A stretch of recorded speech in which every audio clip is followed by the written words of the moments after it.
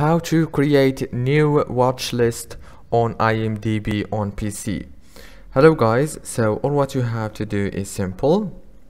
Go to imdb.com and log into your account, and here is the home page. As you can see, all what you have to do to create a watch list is simple. Just go to the top, click on your name, click on your lists, and here on this page, as you can see, you will be able to create a new list. Just click right here, and here you go. Add the list title, for example top, and click on create.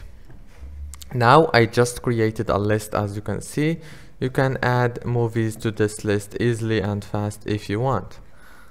If this video was helpful, please don't forget to like and subscribe, and thank you for watching until the end. See you later.